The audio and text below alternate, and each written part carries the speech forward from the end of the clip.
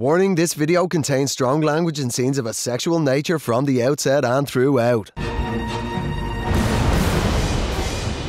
Apart from Megan, who would you like to get with out of all the girls? I'd say one of these two. They look similar as well. When Steve arrived, he was a completely different person. He was cocky, arrogant. That's not the Stephen that I knew, so I held my guard up straight away.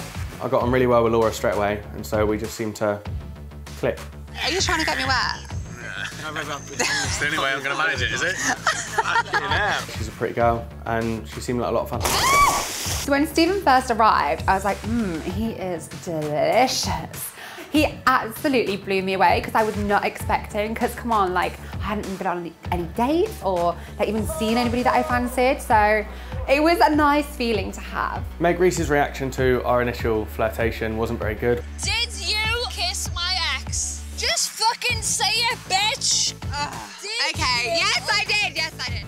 I didn't feel bad at all about going with Meg Rees' ex-boyfriend because she made it quite clear anybody can get with him. He can get with whichever one he wants. Meg Rees said that I could crack on with whoever I like, but as soon as I do crack on with somebody, she has an issue with it all of a sudden. Me and Stephen had a really heart-to-heart and in-depth conversation. I just thought I want this guy to get to know me for me and know everything about me so he can make his own mind up. Do you know what intersex means?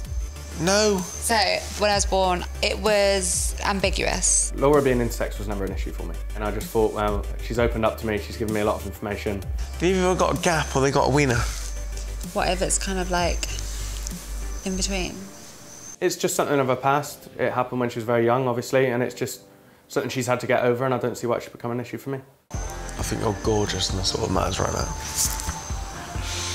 I got a little bit drunk, I'm in the coach. Next minute, Steve picks me up, takes me to the girls' room for him and Laura to share that bed. He's carried his ex, not his ex, his friend from one room to another. When I picked Meg out of bed, and I didn't expect for it to come across the way that it did, I just thought, she's in the wrong bed, I'll carry her to her own. It came across the wrong way, and I'm eternally sorry for that.